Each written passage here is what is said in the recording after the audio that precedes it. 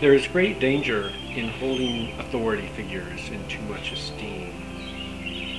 Just as with politicians, Catholic priests, and action heroes, science has its authorities, but science is not about hero worship.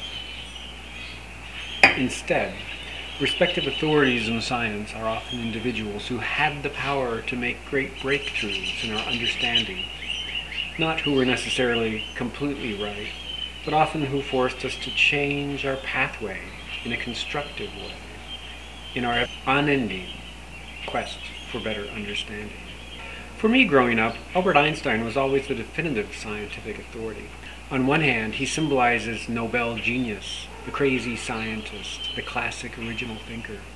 On the other hand, having fled anti-Jewish Germany in the 1930s, Einstein, as clearly as anyone in U.S. history, demonstrates the benefit of accepting diversity and tolerance. Scientific revolutions often come about when individuals address a problematic issue in a different light than others working on the same general problem. When science doesn't quite have something right, arguments have a way of entrenching themselves into a ditch from which few can find their way out of, or even want to, for that matter. Einstein was different. He had the mind and experience to structure a change in thinking about some of the deepest questions of physics and of that place and time, so it should come as no surprise that all manner of thoughts and opinions of such a genius as Albert Einstein are the stuff of wonderment. Whether we want to admit it or not, I suspect that we all want to know how we measure up to one of the most brilliant minds of the last century. On the question, is there a God? Einstein was, well, Einstein. As someone who has a fairly good grasp on the nature of the universe, you'd think he may have had at least the hint of an answer. And indeed he did. But his beliefs were rarely understood because they were hard to bend.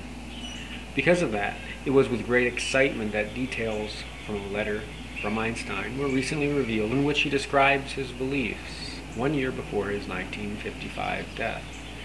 Einstein wrote, "The word God is for me nothing more than the expression and product of human weaknesses.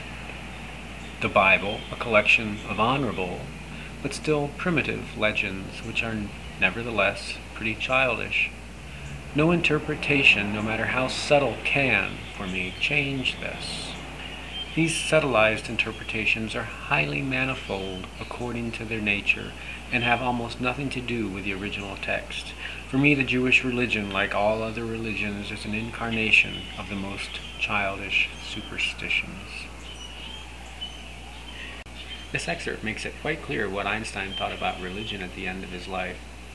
But what may surprise some is how more ambivalent about God he was at other times. It is clear that he discounted all notions of a personal God, one who knows you and cares about you. In correspondence from 1950, Einstein wrote, quote, "My position concerning God is that of an agnostic. I am convinced that a vivid consciousness of the primary importance of moral principles for the betterment and ennoblement of life does not need the idea of a lawgiver, especially a lawgiver who works on the basis of reward and punishment." Einstein also stated, "I have repeatedly said that in my opinion the idea of a personal God is a childlike one. You may call me an agnostic, but I do not share the crusading spirit of the professional atheist, whose fervor is mostly due to a painful act of liberation from the fetters of religious indoctrination received in youth. If something is in me which can be called religious, then it is the unbounded admiration for the structure of the world so far as our science can reveal it." Although Einstein softly claimed agnosticism, I suspect that had he lived today he would not use that word, but have, like many of us, still been wordless to describe the nature of our non-beliefs.